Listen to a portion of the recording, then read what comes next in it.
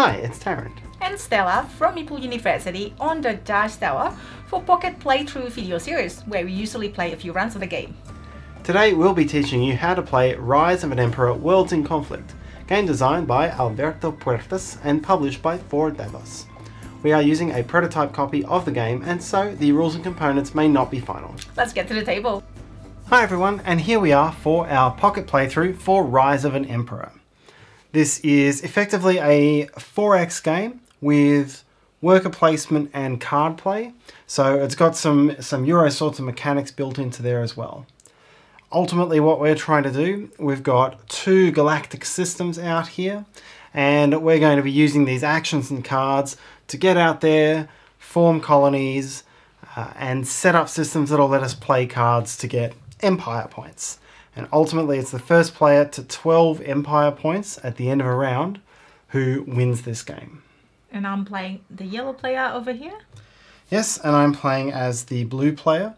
And the game comes with 7 different house decks and 7 different sets of additional decks. So each of our decks has been built with 50 cards from different decks all shuffled together. So there's a lot of different factions and different styles of play that you can play in that manner. So you've been set up with the politics and exploration subdecks, and I've been set up with subterfuge and science. There's cards here from the council that we can get, but we do have to go exploring. Like any good 4X, we don't know what's out there yet. We may find life, we may find planets. So we have 2 solar systems here. Yes. Galaxy. Yep, so I will be the first player. I start with 1 resource. I've picked influence, and Stella is second, gets 2 resources, so has chosen an influence and a credit. So we go into the council phase. I'll pick up my cards. Yep, so we have 8 cards in hand, start of each round. 8. Yep. We each have 3 workers, and we go back and forth, placing them in the normal way. So I'm going to start by grabbing this card here. We only resolve it when we retrieve. I like the look of that card. It's an enclave. I can get a point out of that. I want to start exploring. Yes, I will also explore. You need to find out what's out there. I'll get more credit. I'm going to get some more legions. Those are soldiers. They'll be key when I start fighting. Excellent. And I'll get more influence. Okay. Then we go into our resources phase. So we do this in turn order, and we do our entire resources phase. And we don't have anything out on the board where we would have resources yet, but we can take councillors back from the resources section and resolve those. So I can gain my 2 legions. I'll put them here in my collection. These cards also come from the resource phase, so I'm going to I have to pay my 1 starting influence in order to gain this card into my hand. There are some cards in your hand with the letter R on them that can be played in the resource phase, but I do not have any, so that's my resource phase. So my resource phase is I'm going to go ahead and get 2 influence. Yes. And I need to get 3 credits. Yes, 3 credits. So maybe next time, I don't know, maybe, I mean, I feel like I want to stock up some credits and influence so I can play more cards. But this is quite important as well, because this is basically, it's like your army, spaceship's army that you can deploy. Yes. That is it. I don't have any resource cards that I want to play. So, action phase. We will go back and forward taking 1 action at a time, and these can be the actions that have been placed here, or any action cards that are either in our hand or developed, which we'll talk about later. So all I have is explore. So I'll retrieve this and I'm going to explore. And to do that, I choose a planet. I'm going to pick this one. I have a look at that planet without showing Stella. So I can see what the characteristics of this planet are.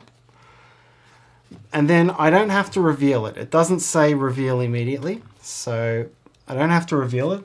What I do is take an influence from my supply and place it here. And this says that I've explored it. So I can now look at that again whenever I want, and I can take actions there. Stella cannot until she's explored it. My turn is to explore as well.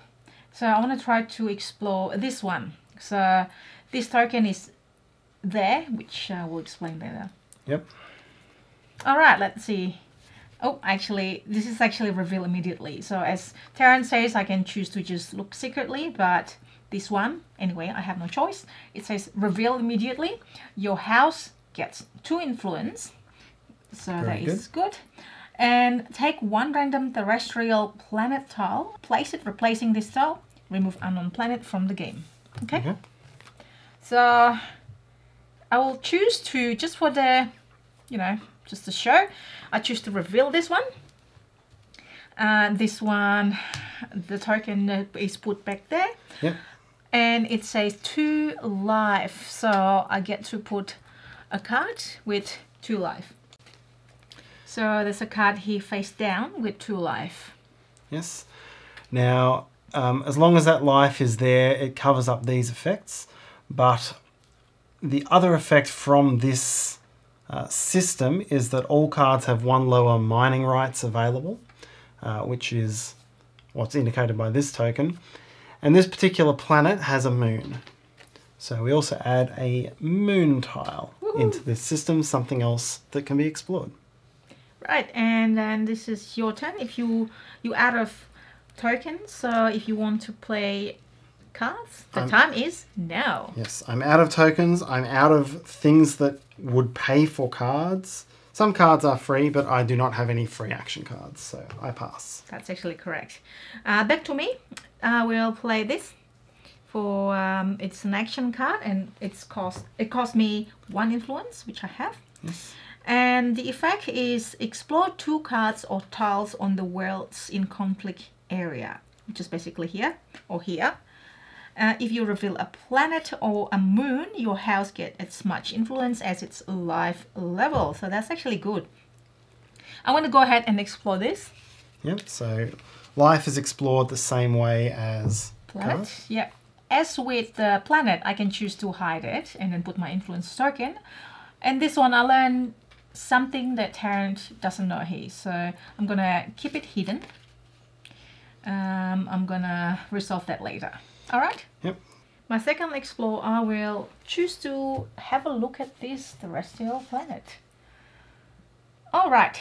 So this one here, I want to refill it so that I get the influence. So it has 2 life. Yes. Again, this token stays. And then leave it there, and it has 2 life, so we get another life 2 card. So there are 1, 2, or 3 lives. So this one is also 2 lives. You're out of actions? Yep, that is done. I'm gonna try to keep this for later. Okay, so that means we move on to the development stage. And so the first thing we do in the development stage is resolve development cards that were there from previous rounds, which doesn't happen yet. So now we place new cards down on the development area.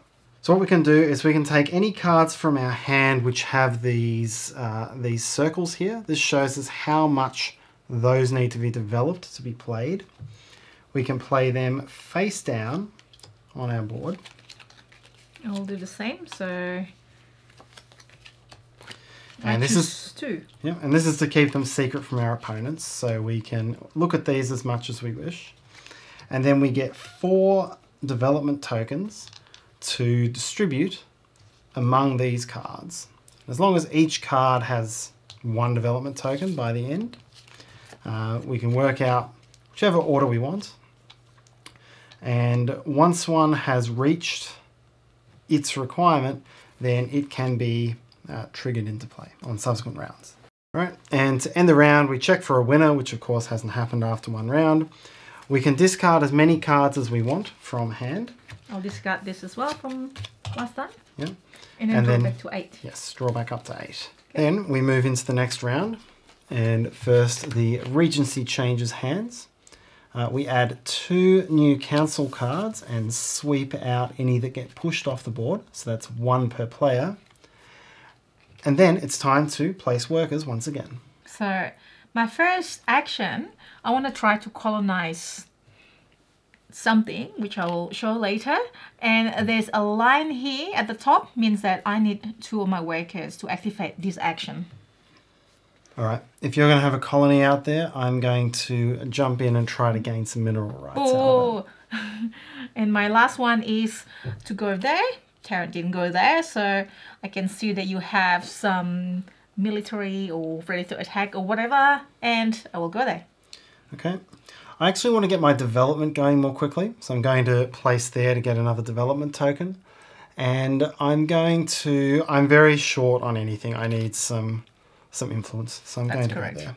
So I go first on my resource phase. Yes. Again, I can play a resource card if I want to, or if I have it. I will take this one first. So I will go ahead and take 2 legions, and these are I can't place this even if I have somewhere I can place. I can't place it until the next round.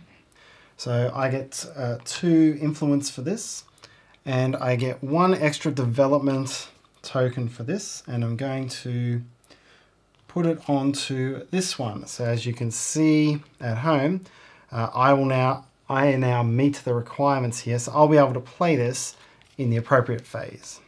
Stella, of course, does not know that yet. Now it is the action phase. Yes. I would like to colonize. Surprise, no? No. This one. So influence token goes away. It's just a mark that I've seen it. You can have a look at any time. And this is an alien runes. So we can see that there was life here once, but there is not now. And that means the planet is open for colonizing. Yeah. So I'll go ahead and colonize that one. Yes. So we get you a little colony token here. This is really cute. This is obviously a prototype, but it is, you know, it's a 3D piece, as you can see here. Yep, so this is a non-hostile planet and it's stable, so it doesn't cost anything extra. And then you get 1 empire point for having a colony. And here it is. Yep. And this card says the first house to place a colony on this planet or moon gets another empire point. And then this card is removed from the game. Ooh, so that's the one. That's the one that I was talking about. Tarrant doesn't know about that, and I want to make sure that I colonize that first. 2-point colony there. And it's got 1 potential mineral rights there. And this was why I placed mineral rights here. Now I can take an action to claim the mineral rights. So Stella has the colony, but I have the rights to mine it. So at least I will get the money income for that. And because I was the first player to claim mineral rights on the planet, I gain 1 credit per available mineral rights, which is 1. My turn next. I'm going to use this card. Flip it, and you can see that there are 2 dots. I spent those 2 dots to explore any 2 cards or tiles in the world of conflict as long as they are in the same system. And my house gets 2. So I will go and explore this one. So this is actually a civilization, as it says on the top right of the card. And I can, you know, it says cannot be subdued, which is there's another subdued. And I can also do diplomacy. So I'm going to put it face down for now and then put my marker here. And I will go ahead and get 2 influence. Yes. And then I will explore the moon. Let's explore the moon. Let's see what's in the moon. So there's mining rights there, but life is not detected. So I can face it up or down, but I'll just... Of course, it always makes sense... to hide it from opponents. To hide it from opponents, because once your token's on it, you can reveal it at any time, including right before you interact with it. Correct. I pass. I'm out of actions. And so do I. I pass, and this gets discarded. Yes, that is an A star, so that gets discarded. All right, and now we go on to do the development phase. And this time a little bit more happens because we have some cards in development. So what I have here, I've got a card that can be action or development that costs 3 tokens. I'm going to use the development effect. So I drop all of these tokens down here. They're done. And I'm going to add this to my blue development pile, like so. The effect is my tech increases by 1. So there are some cards that require a certain amount of tech to build. And it also says if I already have another scientist card developed, I get 1 point. So I'm hoping to find another scientist card and develop it later. So yes, this will allow me, for example, to play a card like this one because it requires a development level of 1 in blue. So that, building my way towards some strong cards there. While me, I don't actually have anything that is ready to go. So this requires 3. So I don't activate that. And then we just add the cards. Yes, so I'm adding 1 card. So we add the cards and then we get 4 new tokens. I'm actually not going to add any new cards this time. I'm just going to place 4 tokens. 1, 2, 3, 4, like so. So I'm adding 2 new cards, as you can see here. This one is 3 and this one is 4. It's to do with military, so hopefully I can show you later. And then adding 4. 1, 2, 3. Let's do this one, 4. Okay. Okay, so end of round. We can now again discard as many cards as we don't want and draw back up to 8. So it does let us hunt through our deck for the cards that we want. Correct, I discarded 4. Yep, and then we move on to the next round. So I take the Regency token again, and we add 2 new council cards. And then we move into placing our councillors. Starting from Tarrant. Starting from me. So the first thing I want to do is subdue. Okay, I will do diplomacy. Okay, I'm going to get influence. I'm going to get more legion. Very good. And I'm going to explore. Excellent. And then I have 1 more, and I think I'm gonna collecting more credit for now. So resources phase, I take this back and get 2 influence. I now have 1 mineral rights out on the board, so I gain a credit for that. Very good. And I don't have any resource cards in my hand that I want to play. I haven't purchased any of these, so... And now I have colonized this planet, so I get 1 influence. Yes. I have 2 legions. Yes. And I can place these legions, speaking about legions, to my colonized planet. Yes. Just try to defend that. Getting them in there to defend against me. Correct. And 3 credits for me. 3 credits. 1, 2, 3. There Thank we go. Okay. Now we move on to actions. Starting from you, Tarrant. Starting from me. So the first thing I'm going to do is play this card. It's an A star or an A+ action. So I've developed it as far as I need. I'm going to place an enclave. So this card costs me 3 influence to play. And then I take one of these enclave tokens and put it inside Stella's colony. I can play this on my own colony. It has to be. It's like a diplomacy office from a different player. Yes. Technically. So that's there as long as the colony's there. I discard this card back to the council deck. I'm just going to move that Just off the screen. like it fits like perfectly. Yes. Whoops. And all these tokens come back down here. Now that very same card could also be used to remove an enclave from one of your colonies. So if Stella doesn't like me being there, she could buy that card and use it to boot me out. Correct. Okay, that's my action. My next action is diplomacy. So I am going to reveal this now.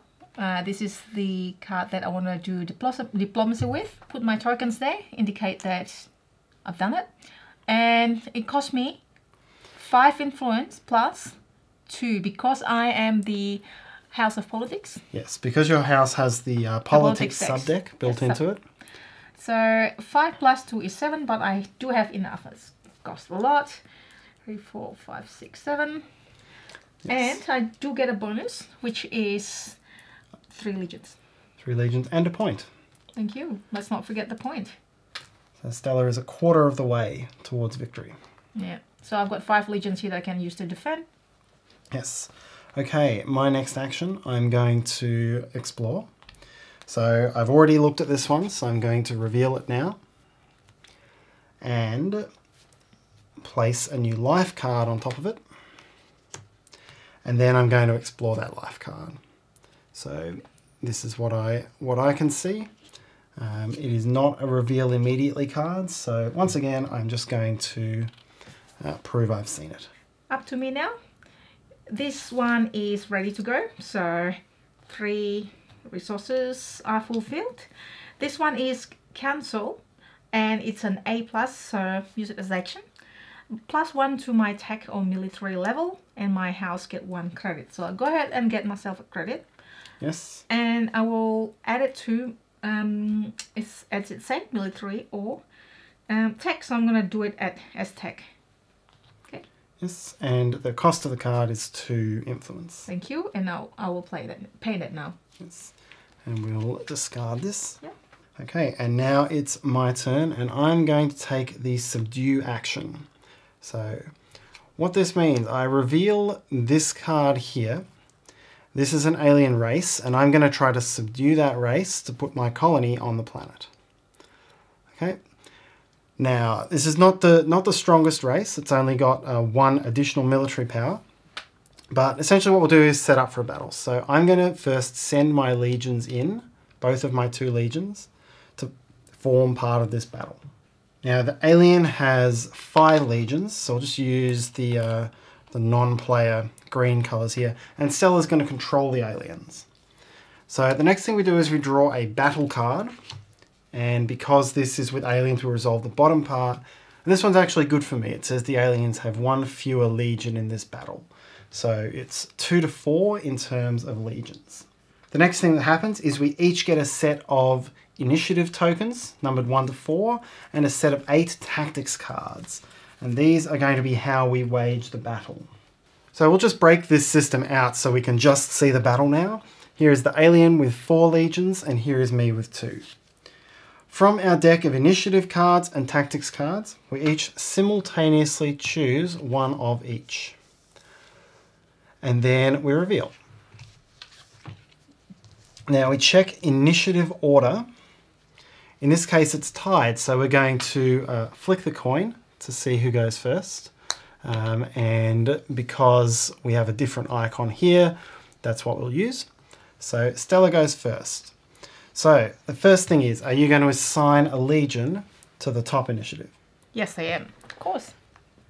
Okay, so that will, let's blow it up. It will cause me to lose 1 legion unless I assign a legion. Because I've got a trap, I can assign that to cancel that effect. So mine is blow it up at the enemy house or race, loses 1. Yes. But you cancelled it. Yes. Now, the second line, this will resolve depending on whether you have a higher or lower initiative.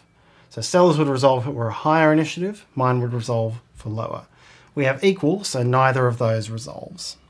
Next, we flip the coin of fate, and if it lands on the side that matches your card, something negative happens.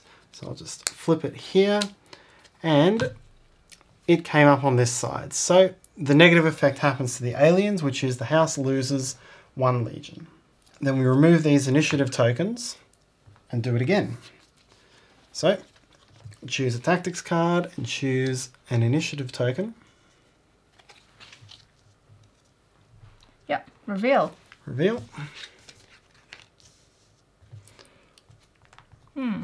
Okay, so you've got higher initiative, you resolve yours first.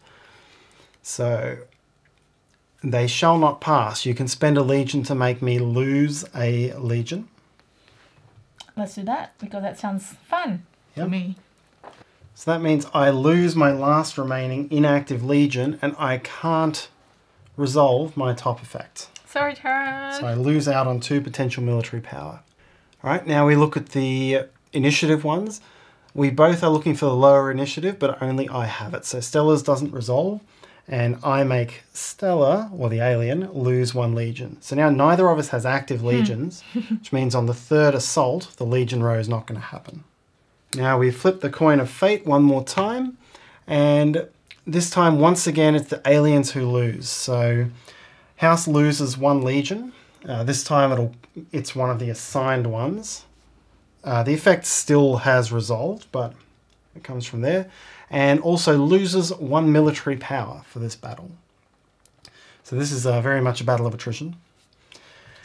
And that's the end of the 2nd assault. So we move these off and we choose our 3rd assault. All right, so we put the 3rd ones down. This is the 3rd and final assault. And we reveal. So this time we again have the same initiative. In this case, you're going to see it's not really going to matter. So neither of us has legions left, so we can't resolve the top objective. Correct. Neither of us is above or below the other, so we can't resolve the second objective, which means everything comes down to the coin of fate. So we flip that and it comes up sun. So the aliens, your house loses 1 legion. So the aliens lose another legion. And mine doesn't resolve, which was to cancel the negative effect on the opponent. So now we add up the final score. And this was there weren't a lot of legions in this battle. But essentially your final score in a battle is any modifiers you've got, any legions you've got left, any points you gain from here. There are some support cards you can play, plus your military level on your board. So the alien race here has a military level of 1, -1, with no legions. So that's a final score of 0. I have 1 leftover legion, and that's a score of 1. And that means I win the battle. So that means I have subdued this alien race. So back to the main scenario. I get to place a colony here, because I still have 1 legion left over to act as a garrison. I place a subdue token here. I get 1 point for having that colony. And I get this bonus here, which is 3 influence. And then finally, there are some credits on offer for me in future resource phases. And so there we go. That is how the battle works, and I have got my first colony. I've got nothing else to do. Okay, I'm going to now play a card from my hand. I'm going to take a little bit of a risk here by playing an illegal card. So the card that shows this icon down in the bottom corner is illegal. This card costs me 2 credits. Now, what will happen here is there are some actions I can take, including the legalize effect here, that make this card legal. And if I do that, no one can punish me for doing it illegally. But I'm not going to do that. I don't have anything there. What I'm now doing is taking a risk that Stella has a card that will catch me for doing something illegal. And if she does, it's going to hurt me. If she does not, then I get the effect of the card. I'm not going to play a card. I'm not saying I do have it or not. I just not going to play a card. Excellent. So I don't lose the money I spent. My choices here, I can either gain 5 credits or I can gain one of these special research cards. There's a separate deck for those, but I actually really need the credits at the moment. So I'm going to do that. And that's my last action as well. So now we'll go into the development phase. We get to reveal development cards. And I'm going to play this one, Life Support. So I've got 1 in my development stack for blue, so that's okay. This needs 3 tech. But what I can do is play a support card from my hand for 1 credit. And this is why I needed the credit. To reduce another card's required tech level by 2. So now I've got 1 plus 2 tech, which gives me enough to play this card for 2 credits as a house skill. So it's got the letter H. It's a house skill and it's a passive effect that I will have on an ongoing basis. So now I can place colonies on hostile planets or moons without the special terraforming card I normally need to do that. That's really good. So that's my card. Are your cards ready to be? No, not ready. So now we can put new development cards down and move up to 4 of these tokens. Very good. So you'll be able to reveal them next round. Then we check to see if anyone wins, which we haven't. We discard cards and draw back up to 8. And that is the end of the 3rd round and the end of our pocket playthrough for Rise of an Emperor. So we've shown you a lot of the different mechanics that you can have in this game, really only through the first 3 rounds of the game. Obviously the battles and the powers that you'll get will escalate as you develop cards up and are able to get ones at higher tech levels. So there's a lot of escalation in the game as it progresses further. One thing that we haven't done is the claim mineral right, so I can take back your, you know, the mineral right that you put on the board, and the invasion. That is, of course, where we start attacking each other. So this is a 4X. There's the exterminate element, and that really comes through the invasion action. We spoke about illegal cards, and some of those can become very strong. There's also the special researchers and alien artifacts, which are stronger cards that can be picked up in different ways. There's a lot of different sorts of life in the game. We actually came across sentient life. We intentionally brought out more sentient life than you'll get. There's a lot more cards which are, say, primitive life or discovering empty worlds, different sorts of atmosphere. There's not life everywhere out here, but there's enough life that that you need to move your strategies around what you find. There's also special locations. So if you've got a colony, that allows you to play special location cards. So cool. They have these little tokens that come on the board because there's a limited number of those per colony, but some of them are full, some of them are half. So yeah, a wide range of things you can do as you explore the worlds and rise to become the Emperor. There is also an expansion from the Void. So I'll show that here. We've got another player board, a little bit of a difference here. Different sorts of cards, some more cards and tokens, and some of the life from the first game now come with their own boards here and some extra effects. So plenty to explore in Rise of an Emperor. And that's our pocket playthrough for Rise of an Emperor Worlds in Conflict. We hope you enjoyed this video. When we film this video, Rise of an Emperor is going to Kickstarter, so we'll put in the link description below when it is live, so you can check it out. If you enjoyed this video, please help us by hitting that like button and subscribe to the Dice Tower if you haven't already done so. And if you have any questions, comments or feedback, please leave them in the comment section below. See you next time!